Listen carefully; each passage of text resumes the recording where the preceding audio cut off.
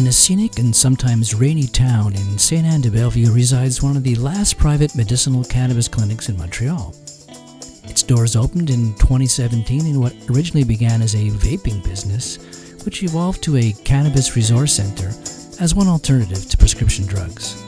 It may look like a typical storefront you might encounter in any city, except you'll notice that the windows are covered, evoking a natural curiosity as to what exactly is being sold here. Well, the truth be told, there is actually no cannabis sold in this store, and it is a resource center that acts as a middleman in legally acquiring cannabis for medicinal uses such as pain management, anxiety, depression, etc.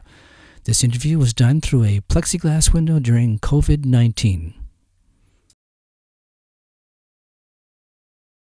Hi, my name is Francis. I'm the owner here at 57 Medical Cannabis Clinic here in Sainte Anne de Bellevue. We've been here for 3.5 years. It's been a pretty long journey, a lot of struggles.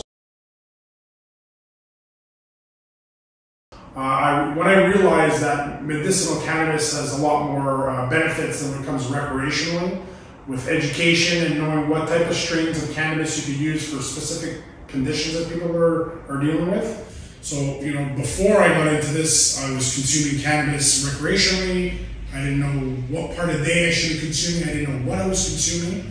So when I realized, when I started doing all these workshops, I realized that the difference between the 1,000 strains that there is, some of them are good for days, some of them are good for nights, some of them are good for depression. I mean, the list goes on of different strains that they have for specific conditions.